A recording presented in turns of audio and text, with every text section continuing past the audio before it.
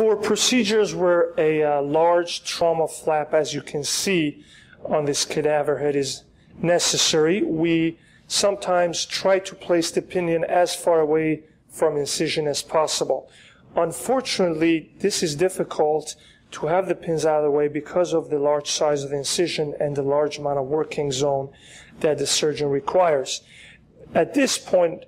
placing the single pin behind the ear turns out to be very useful because it really tries to get the pinion or the pin out of your way as much as possible, and at the same time providing a large space for a C incision. The other two pins are along the superior temporal line and behind the ear. As you can see, it's important to know that these flaps are usually used for hemispherotomies in the